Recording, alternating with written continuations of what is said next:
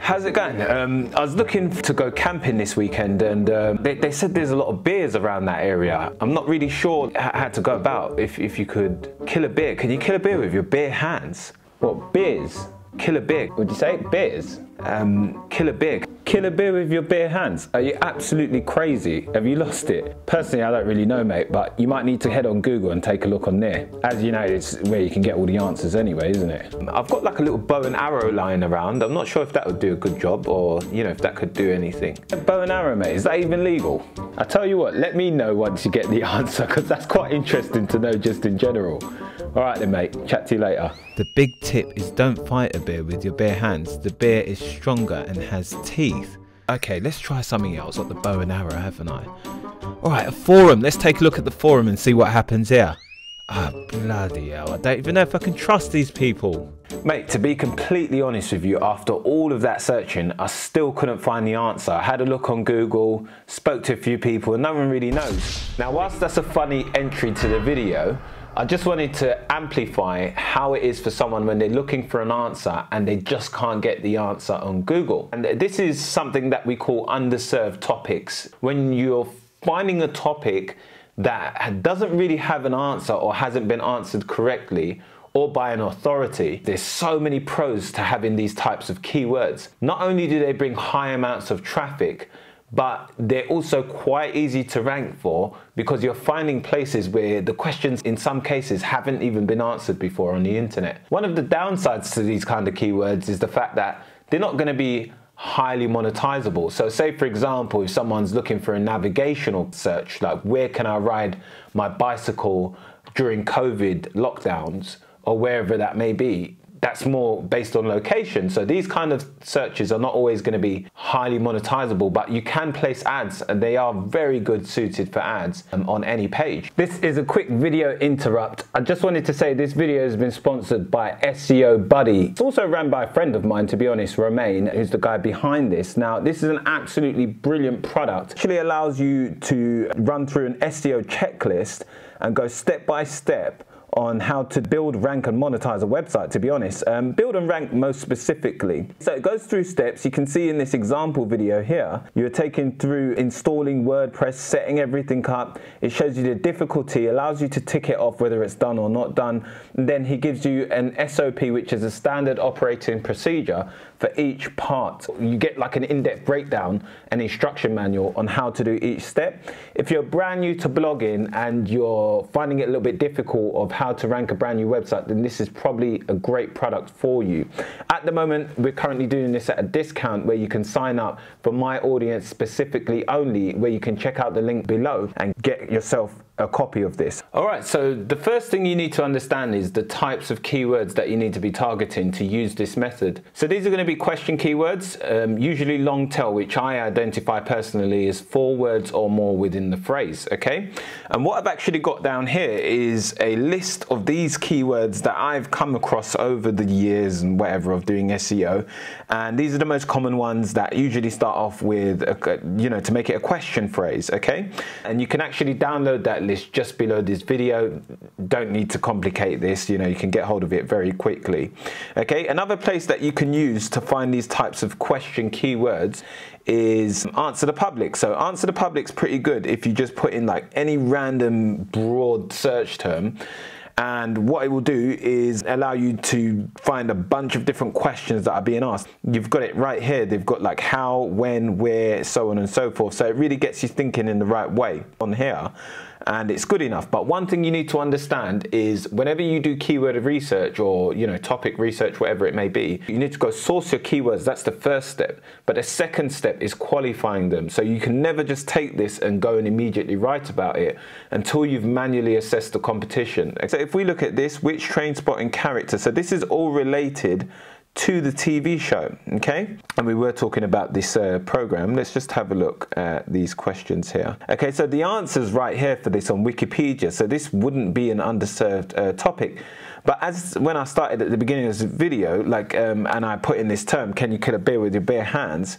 That was something that wasn't directly being answered, or Can you kill a bear with a bow and arrow? It's not directly answering exactly, what you're looking for. So it's saying you can, it is an answer, but I do believe this could be better. And let's actually have a look at the page. So what I would do is manually come on and take a look at this. See, so it's pretty okay, it's not bad. Yeah, so what are a few of the things that you're going to be looking out for to qualify this keyword as being of low competition? So what makes it a low comp keyword, okay? Or phrase, or whatever you want to call it, okay? So if we was to take a look at this, there's a few different things. So one of the things that I'm looking at here is, I'm really looking at, is there forums popping up? I think that's probably the first thing I look out for. Like if I start seeing a bunch of forums, it's usually a good indication that this is a low comp keyword, and that's because there's user generated content here, and that tells me that it's not directly being answered by a blog, otherwise that would be there. Yeah, they're indirectly answering this. So they're saying, like,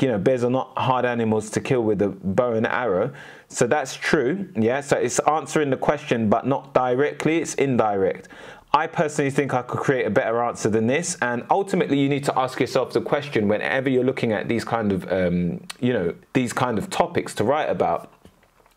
You need to ask yourself, can I create a better resource than what's there? Because if you can, you're usually going to do good.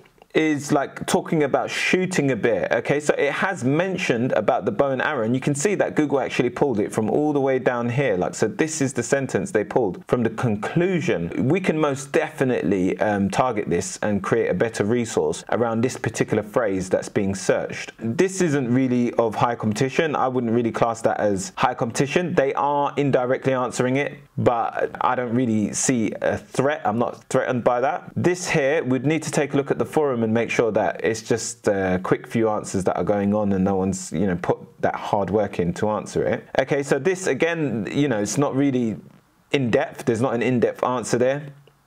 How to kill a bear with a bow. I don't even need to read it because it's talking about how to kill a bear, not can it.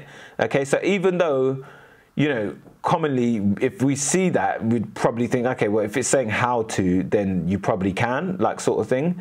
But again, it's a forum as well, so it's of low competition. So we've looked at like the top 3, and say, for example, our goal is to get up here. Well, we've just identified that there isn't really a high competition up in this area. One of the other things that I use a lot of the time is this area down here, related searches, to see other topics that you might be able to find. So if we've put this in and it's not quite of low competition, or it's a good one, you can sometimes come and click here, and this will give you a different angle of how to come around this keyword or other related queries that people are typing in and also interested around. And this can allow you to create a lot of topical authority on your site. This is something you could probably put within that same article, because if you're saying can they kill them, then you might say, okay, you might go into like, where to kind of shoot a bear if you did have a bow and arrow sort of thing. Okay, that's saying like where on the body, so that's what it's asking. Okay, where to shoot a bear with a rifle. So that's a complete separate article, because you wouldn't go in the bow and arrow one and also talk about it on the rifle, but you could interlink those articles, so that would be pretty good for that. You're finding keywords with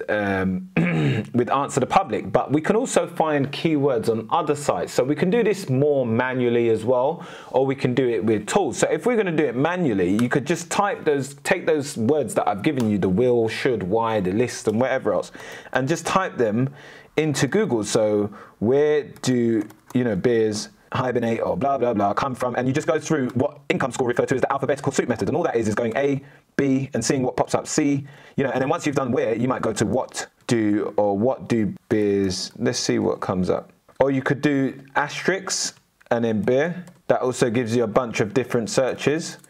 Okay, so what do A, B, yeah, and if you want to go extra, you can go A, B, A, C, A, D, and then after you've completed that A / all the alphabet, you just go through that whole cycle. So that would be here all day, but that's exactly how you would do that method.